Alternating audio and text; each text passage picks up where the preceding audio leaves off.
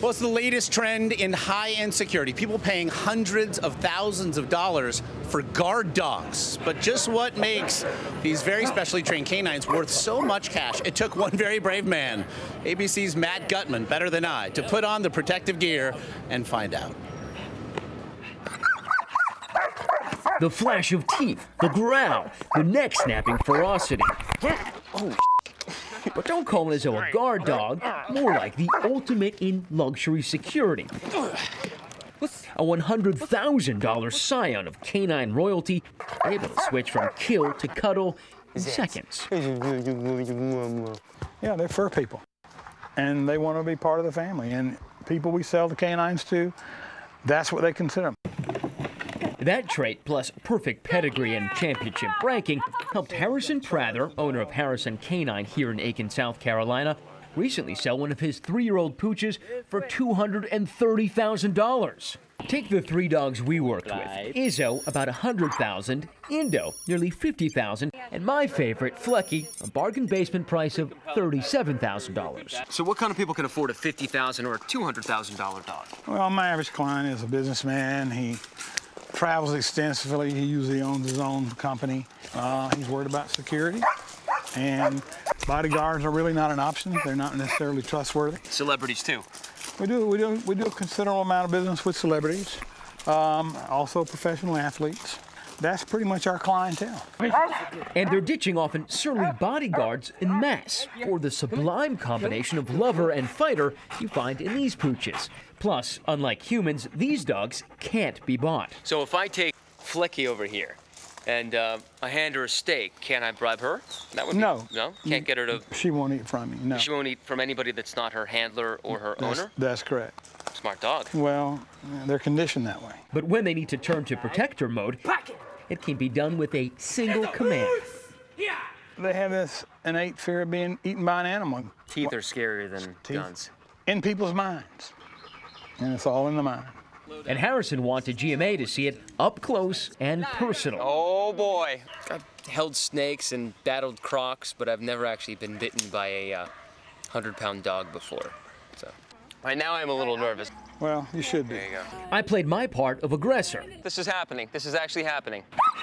Now, Harrison's been doing this for 36 years, and this was only the second time he's agreed to unleash one of his dogs at a journalist. And pretty quickly, I learned why people are generally more afraid of fangs than a pistol-packing criminal.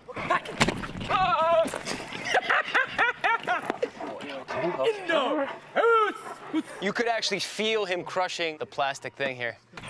These dogs are put through 3 rigorous years of training in Germany before even arriving at Prather's Canine Center, a top gun school of sorts for the world's finest pooches, where they hone skills like tracking.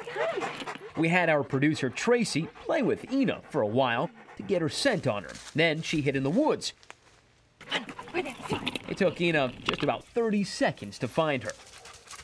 Good girl. Ideal dogs for secret missions. Prather has trained dogs for the Navy SEALs for teams like the one that took out Osama bin Laden. You trained like SEAL Team 6 dogs, is that true? That was in the 80s. I can't talk about that. If he told me, he'd have to kill me, or have one of his friends do it.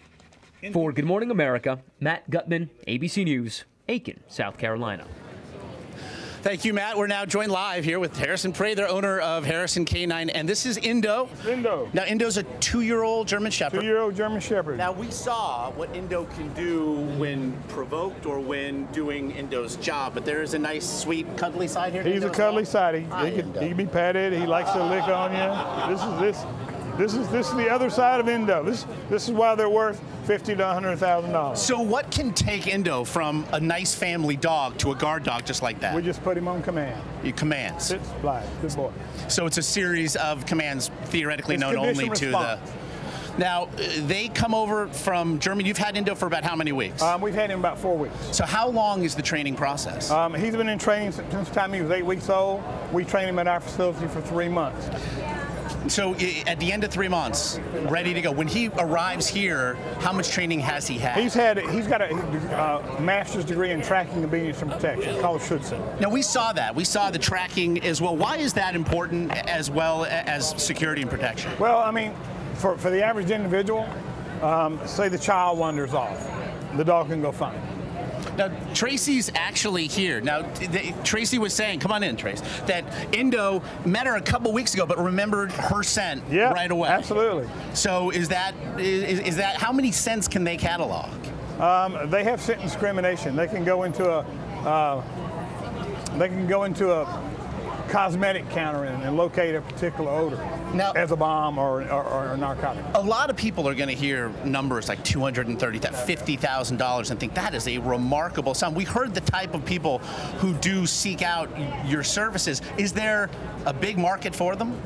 Well, I wouldn't say there's a big market for them, but there's a niche market for them. There's a niche market for them, and it's a niche It's definitely a niche certainly market. filling. Well, Harrison, really appreciate My you pleasure. coming here to Times Square. Thank you. And Indo, thanks very much. I have a feeling you'd find plenty to do out and about in Times Square. That's going to do it for here, but coming up next, we're going to the market. Some new food combinations that you're going to have to see, or if you're me, taste to believe. Come on back, won't you?